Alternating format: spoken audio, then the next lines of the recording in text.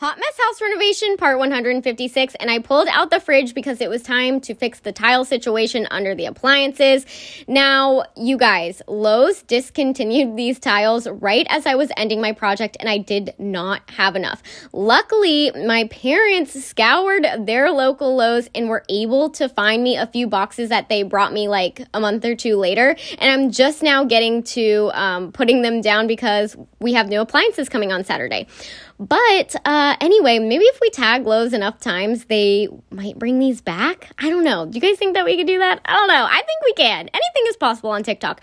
But I just grout them with special vinyl tile grout, and then it was time to put the last 2 coats on the countertops. Now, I poured the poly on directly this time and then spread it out with my tiny little foam roller, and I did that so I would get a much thicker coat, and I really liked that technique. But we definitely still have a lot to do, so make sure to click plus for more.